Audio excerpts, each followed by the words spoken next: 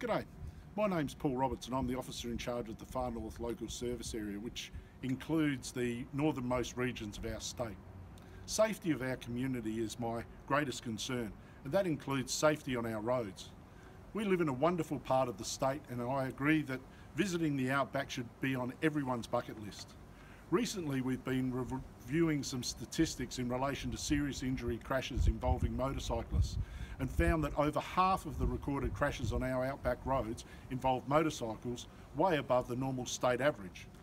Riders were mostly middle-aged men riding motorcycles not necessarily suited for the dirt roads.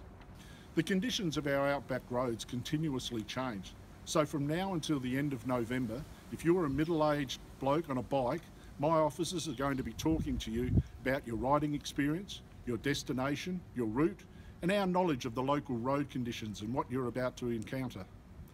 We want to instill within you the challenges that may confront you on your journey, and these may be bull dust holes, wheel ruts, wandering animals and wildlife.